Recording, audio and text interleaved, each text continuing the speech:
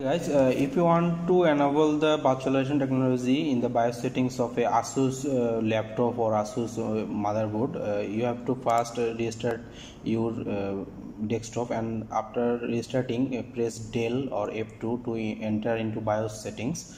And after when you will enter in the BIOS settings, then you will see that if you want to enter in the advanced mode, then press F7. When you will press F7, then you will see this kind of window, and you will find a option right over there, advanced, and go to advanced settings. And after when you will click on advanced settings, then you can see that CPU configuration.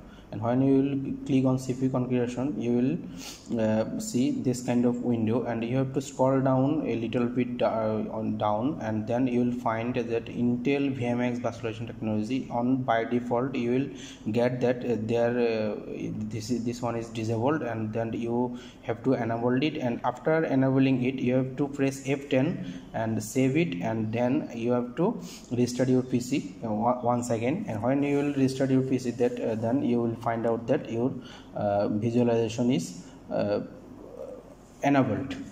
Okay, thanks guys.